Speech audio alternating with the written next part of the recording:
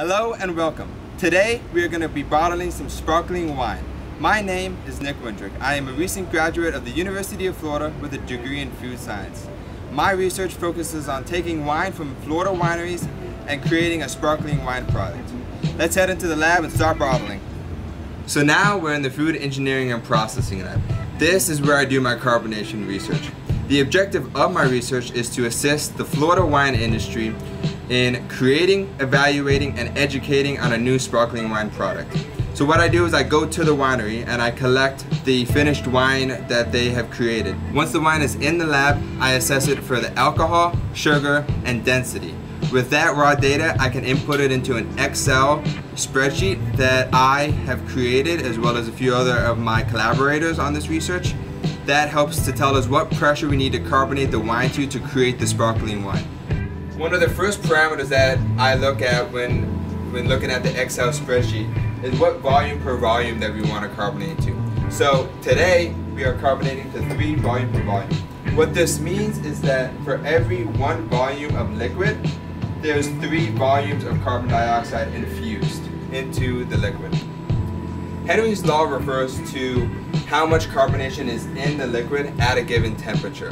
Another principle that is important is Lesch-Toulet's principle, which talks about after the carbonation goes in the bottle and is sealed, some of the carbon dioxide will leave the wine and enter the headspace until there is an equilibrium pressure that is reached between the headspace and the wine.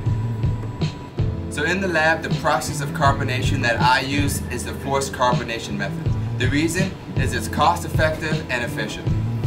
Now I'm going to hook up the CO2 tank to the keg so that we can bottle some wine. The first step is to hook it up to the CO2 tank and turn on the CO2 tank. The next step is to hook up the output to the keg. This allows the product to leave the keg and go into the bottle when we have that set up. The next step is the input of the gas into the keg. This is important for pushing the wine out of the keg and into the bottle. Now it's time to bottle.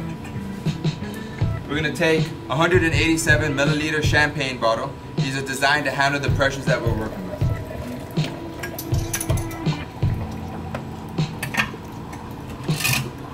We're going to crank down, and this allows for a sealed vessel so that none of the carbonation can leak out. The first step we do is we pressurize the bottle. This is important because it creates the same environment that the keg is under. This allows for none of the CO2 to leave the system. Once the bottle is pressurized, we can then turn on the solution side, which is where the wine is going to be drawn in. I'm slowly going to open this release valve, which very slowly releases the pressure that is in the bottle. When this happens, the wine is going to be drawn into the bottle. So what is basically happening is CO2 is leaving the tank, and it's going in 2 directions. The first is to pressurize the bottle, and the second is to go into the keg, push the wine out of the output into the bottle, pushing the CO2 that has been filled into the bottle out through this release valve. The wine is now filling the bottle, and once it reaches this reference bottle of 180 milliliters, I'll then stop it and depressurize it. So now that the wine has been filled, we can turn off the solution valve and slowly release the pressure. When this is happening, I'll take a wine cork and place it in the corker. You can see the carbonation come to equilibrium with the atmosphere.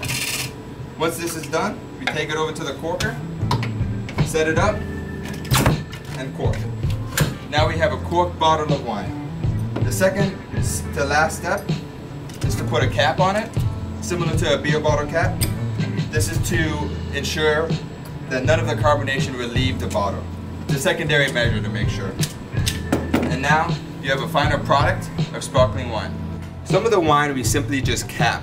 The reason for this is we want to test the amount of carbonation that is actually in the wine to verify how much carbonation that we think is in there in theory. We do this with a Zyme and Nigel pierce test. This instrument pierces the bottle and reads how much pressure is in the bottle. So now I will be demonstrating the pierce test. The first step is to lower it and push it on. The next step is to to shake the bottle, releasing the carbonation. Once it's shaken, we look at the pressure. This is verification that the amount of carbon dioxide in the wine is what we want. Once we have the sparkling wine corked and capped, the next step is to take it to a sensory pounder to assess what the ideal level of carbonation is.